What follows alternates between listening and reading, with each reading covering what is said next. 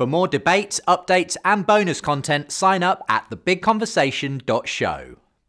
This is all happening in the context of some very fundamental questions about the universe. So if we're talking about the fine-tuning argument, I take the fine-tuning argument to be a sort of an extension of a very basic, it's not even an argument, it's just kind of an instinct. You know, why do most people who've ever lived and still live believe that there's a God?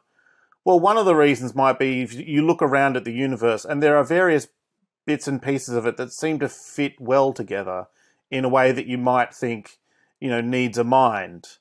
And that's a very sort of basic way of putting the world together and seeing if that makes sense of it. And it seems that it does make sense of it. There's various things around us that seem like that. So the question is now, what happens when science starts to inform the way that we actually understand the world? Well, on a first level, finding that the world is more intricately put together than our first observations show seems to strengthen that intuition. If you think a hummingbird is amazing, then zooming out and seeing the whole of an ecosystem, or looking back in time at the processes that brought the hummingbird into existence, or zooming in on the sort of the biological details of a hummingbird, all of that is just more amazing stuff.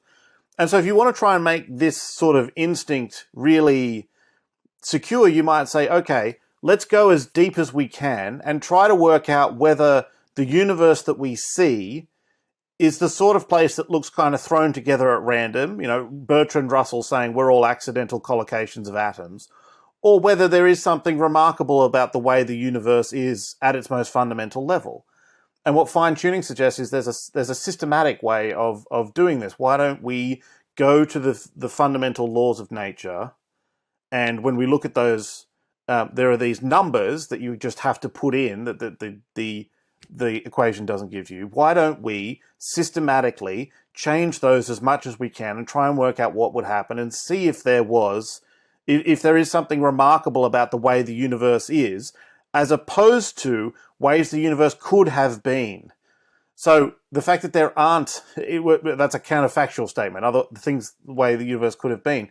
So I think in that context, what fine-tuning is trying to do, it's trying to answer that question, is there anything remarkable about the way the universe is rather than the ways that it could have been but isn't?